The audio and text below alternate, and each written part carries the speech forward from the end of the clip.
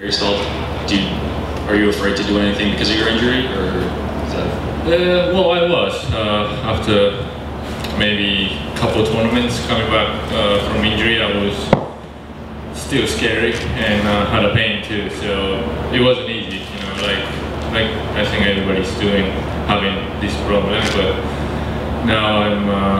I got a lot of confidence, especially I think Monte Carlo helped me to go in final again in Masters, and well, still I feel it sometimes, but most of the time I'm feeling great. So yeah, now I'm enjoying tennis again. Thank you, Kei. Welcome back to Washington. I just wanted to know if you had heard that Yosuke Watanuki, a fellow Japanese player, hopefully I'm pronouncing that right, yeah, he's qualified for his first ATP World Tour tournament. Just wanted to know if you knew him or his brother. I believe they both play tennis. And yeah, I know him.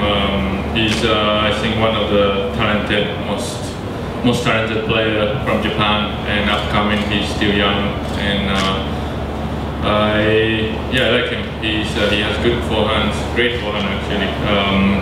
Maybe better than me. So I hope he does well, and I'm happy to see him playing good here. And well, he's been a little bit not struggling, but he's not coming to. I think he has enough. He's playing great enough to be top 100, but he's a little bit struggling. So hopefully he does a big jump here this summer. Thank you.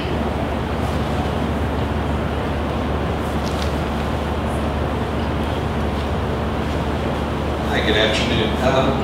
Do you find it difficult, being the #1 player in your country? Do you feel any extra pressure, as a professional athlete, representing Japan as you go about playing on the tour?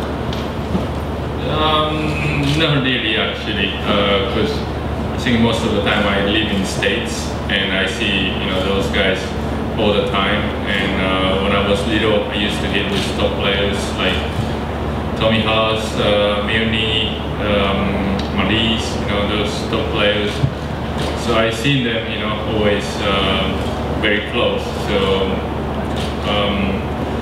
well, I'm, really honored to be #1 Asian or Japan player. But my goal is to be, #1 in the world. So, yeah, I don't feel any pressure from #1 player in Asia.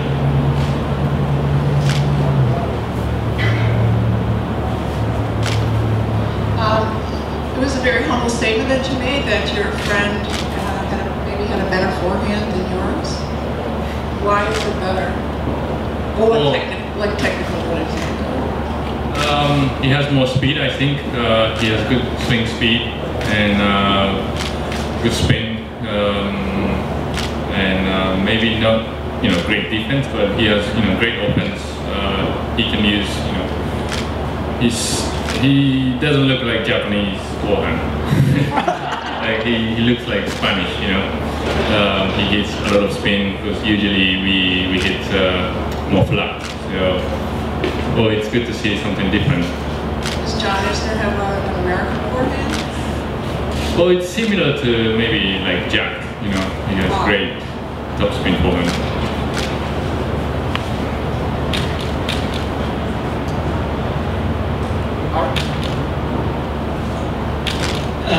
Not from your own playing days, but maybe as a tennis fan, I'm wondering what memory you have of the U.S. Open, a particular match or player, something that stands out from when maybe growing up watching the U.S. Open on TV, let's say, or...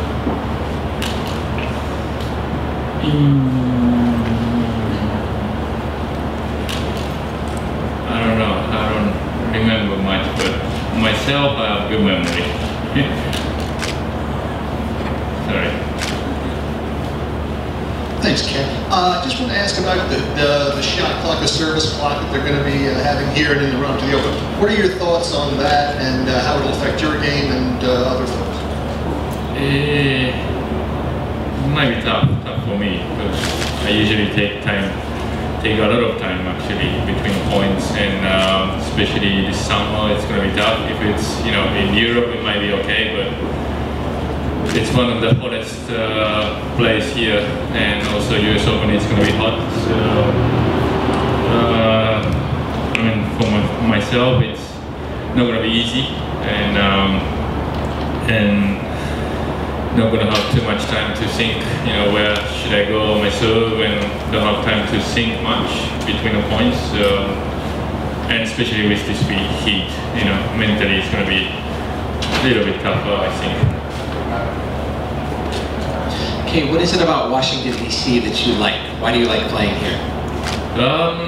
Well, I like the city. I like how they many big buildings, and it's a clean city, and the site is, it's, I think, building better and better every year, and people are nice too. So I see some Japanese too here. So I always enjoy playing here.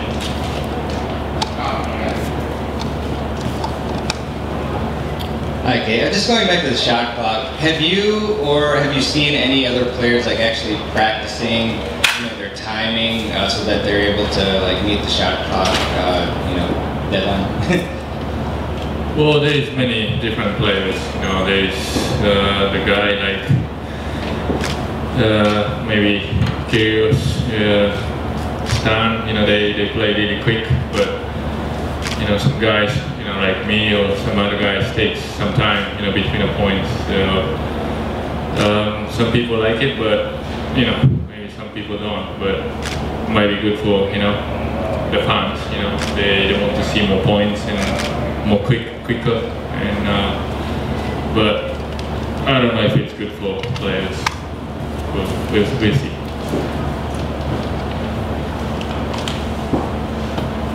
Okay, I saw last week you were training a little bit with Shapovalov. I think if you win your first match here and he wins his first match here, you would face each other. What's impressed you with his game and his rise over the past year? Well, he's very talented. He has great forehand, great backhand, and good serve, and he's also quick.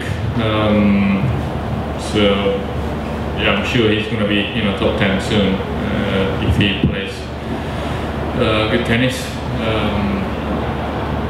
Well, yeah, I think it's going to be tough. Any more questions in English?